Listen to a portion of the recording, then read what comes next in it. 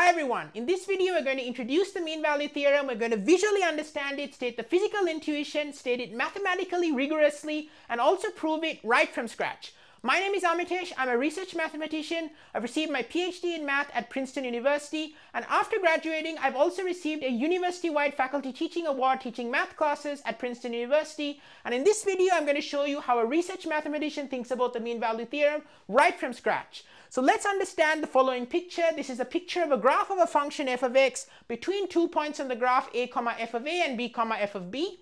And what the mean value theorem is stating is very cool and simple to visually understand.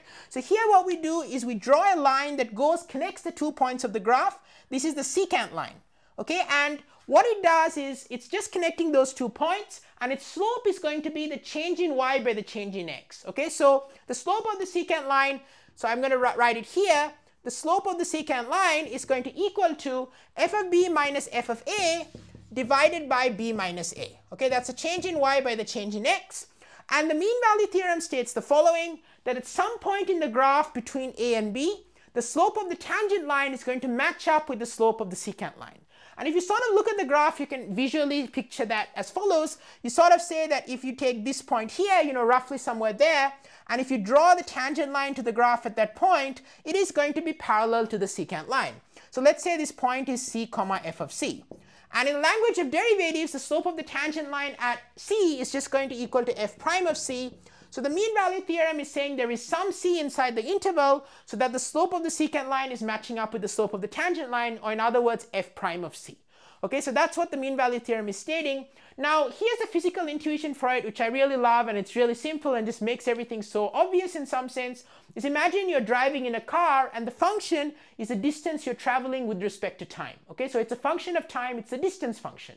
If you think about the slope of the secant line, this is going to be the total distance traveled divided by the total time, which is the average speed. Okay, so you can think of this as the average speed.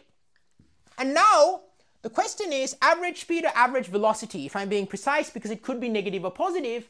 And then if you look at f prime of c, that is the instantaneous speed or the instantaneous velocity. Okay, so it's going to be the instantaneous velocity.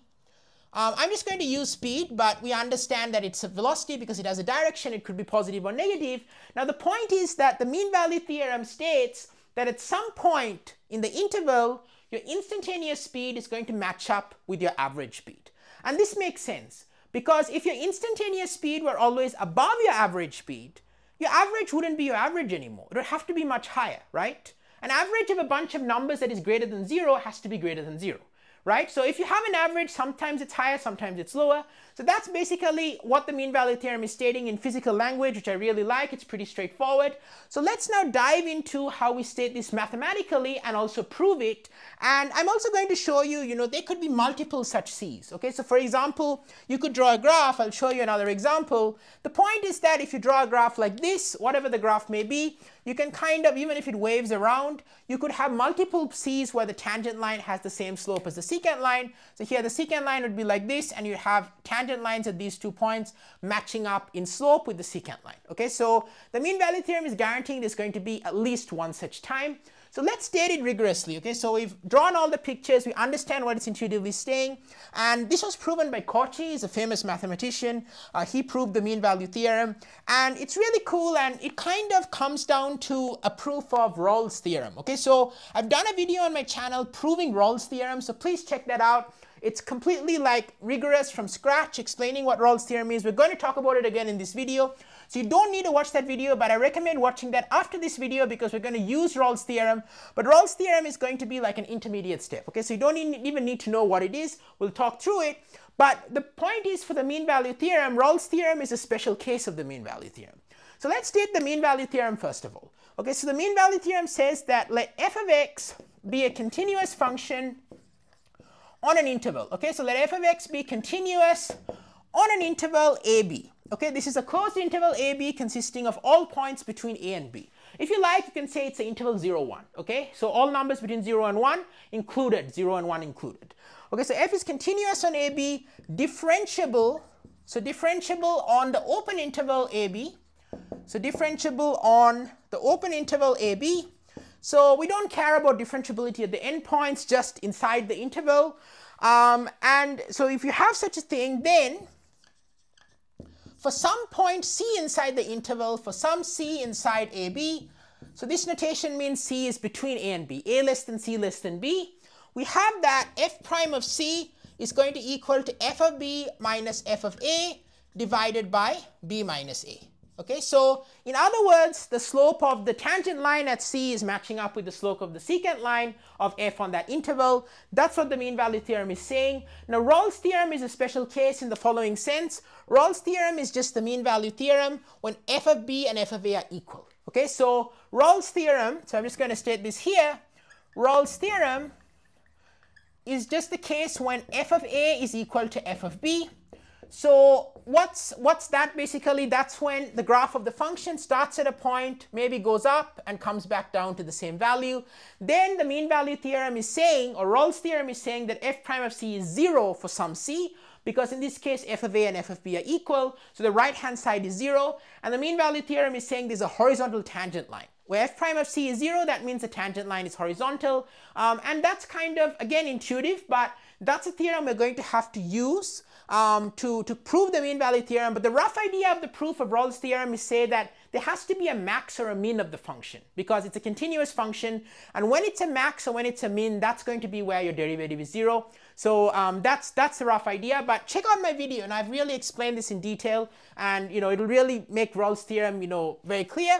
But we're going to use this statement of the mean value theorem, okay, that the theorem is true when f of B and f of A are equal, and then we're going to prove it for any function, even if f of B and f of A are not equal. Okay, and the trick is going to be the following. So here's going to be the proof.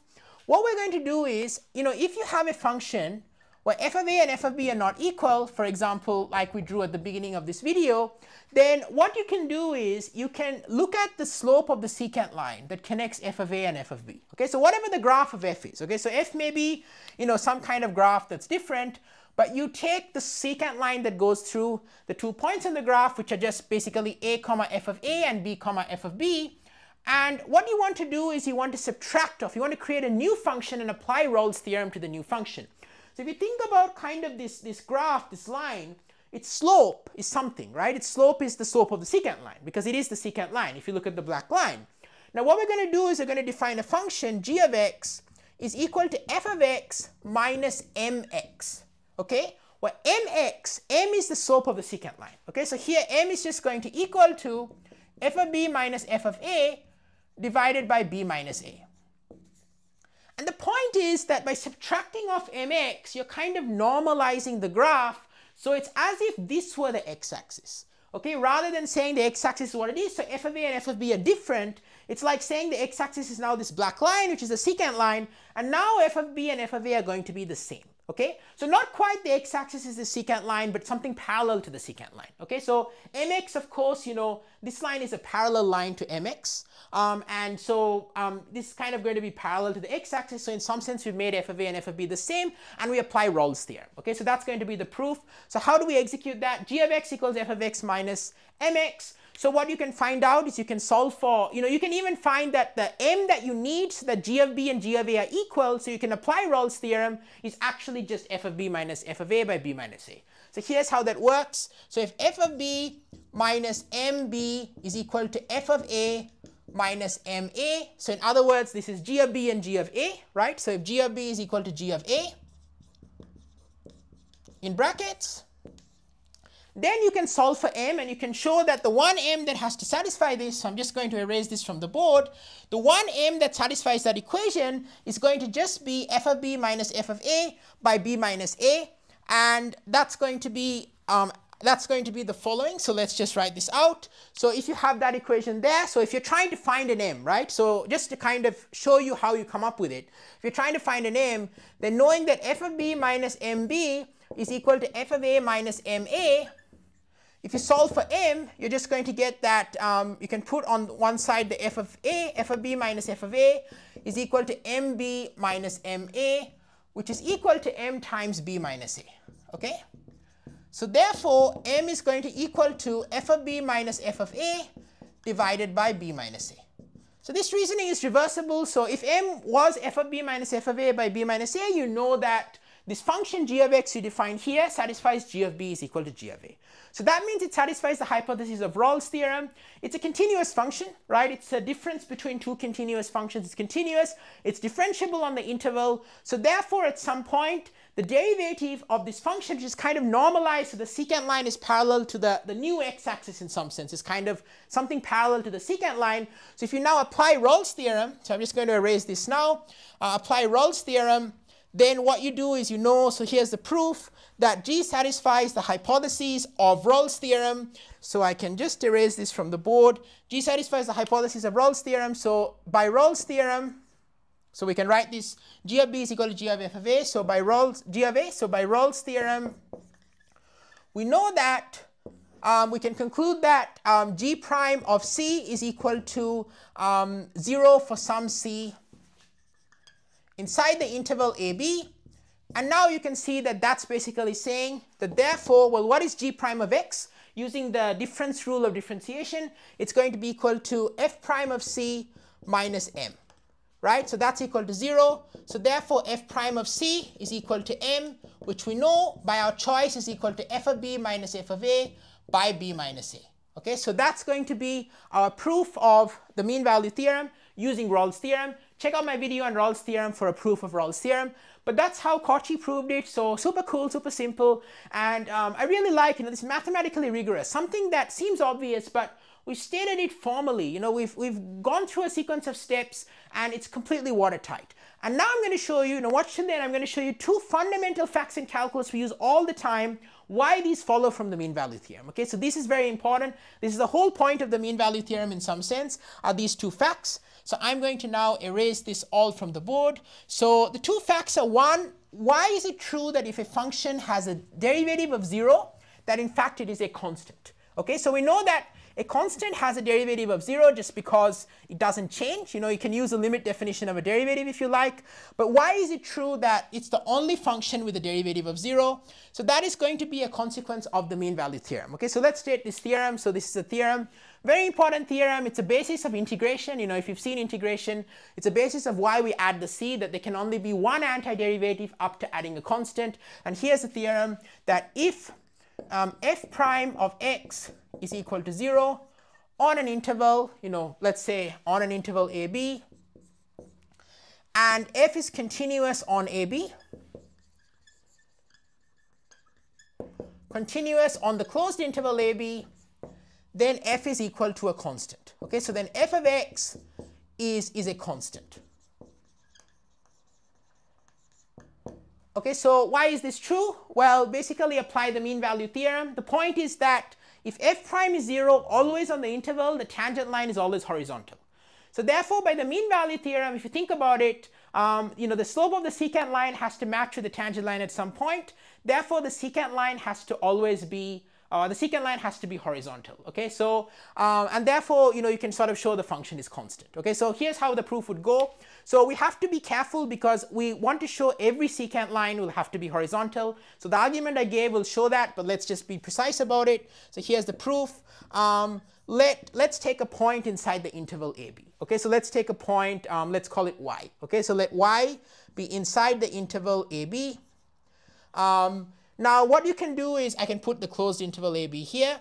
Now what you can do is, by the mean value theorem to f, so apply the mean value theorem, which we call MVT. Okay, we abbreviate as MVT typically. Apply the mean value theorem to f of x on the interval a comma y. Okay, on the interval a comma y.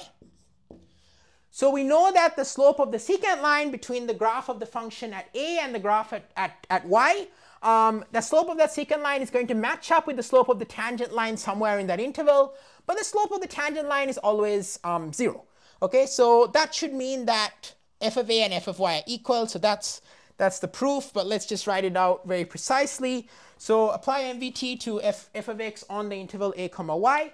So then we get that f of y minus f of a divided by y minus a is equal to f prime of c for some c in the interval. For some c in the interval a comma y. But we of course know that f prime is always 0 by assumption, right? We know that the derivative of the function is always 0. So therefore, that means that f of y is equal to f of a. And since this is true for all y, so in math we'd say since y was arbitrary, we know that f is always equal to f of a. F of x is always equal to f of a. So this is true for all y in the interval ab. So therefore, f of x is a constant. Okay, it's always equal to its value at a. Okay, so that's going to be the proof of this theorem. It's a very fundamental theorem. Derivative is 0, it's therefore constant. And now the other theorem is that you can then use this to show that, you know, when you're taking antiderivatives, if you know what that is, I'll just leave a comment here. If you're taking antiderivatives, if you have two functions that differentiate to be the same thing, they have to differ by a constant. Okay, so let's kind of write that out. So I'm going to just quickly erase this and write that out too. Okay, so corollary of the mean value theorem is the following. So here's the corollary. If f prime of x equals to g prime of x on an interval, let's say on an interval AB, and f, g are continuous on the closed interval AB. So f and g are continuous on the interval AB. Then you can say that in that case, then f of x is equal to g of x plus c for some constant c. Some constant c on the interval AB. Okay, so on the interval AB, that means that f of x and g of x differ by a constant. So why is this true? Well, apply the theorem to, if f prime of x is g prime of x, so here's the proof.